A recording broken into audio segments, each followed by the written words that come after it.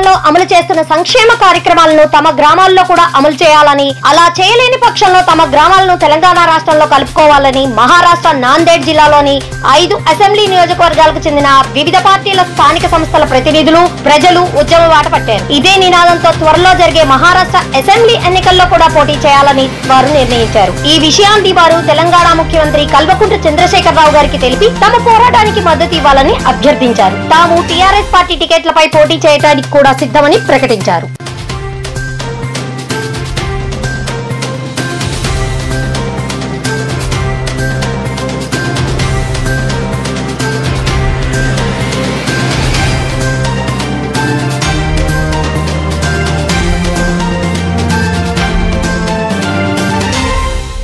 నిరంతర news update కోసం channel ను సబ్స్క్రైబ్ చేయండి. పక్కనే ఉండే బెల్ సింబల్ ను క్లిక్ చేయడం మర్చిపోకండి. అప్డేట్స్ ని మిస్ అవ్వకండి. Thanks for watching. Please like, comment, share.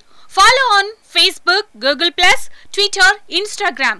For more updates, please subscribe Great Telangana TV.